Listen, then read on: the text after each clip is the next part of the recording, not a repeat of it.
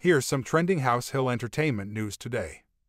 So our hottie, Megan Thee Stallion, has decided to cancel her upcoming concert in her hometown of Houston out of respect for victims of the Astro Festival tragedy. According to the Houston Chronicle, the head hottie scrapped her December 3rd concert at 713 Music Hall in homage of the 10 victims who lost their life earlier this month at Travis Scott's annual event.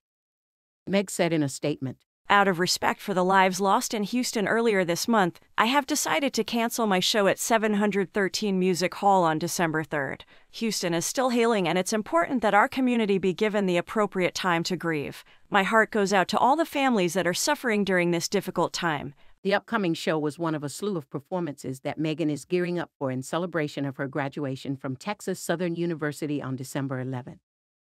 The body rapper took to Instagram earlier this month to share a few steamy pics from her graduation photo shoot with her 26.6 million followers. She wrote, "Showed my ass and still went to class. And I always stand out with no handouts. Doing everything they said I couldn't." Megan the MF Stallion, aka the MF H-Town hottie, is graduating December 11th from Texas Southern University. Now go and talk at that.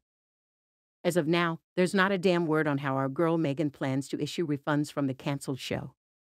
As for Travis Scott, he refunded all attendees of his Astro Festival in Houston, Texas after 10 concertgoers died and over 300 others were injured after a crowd surge.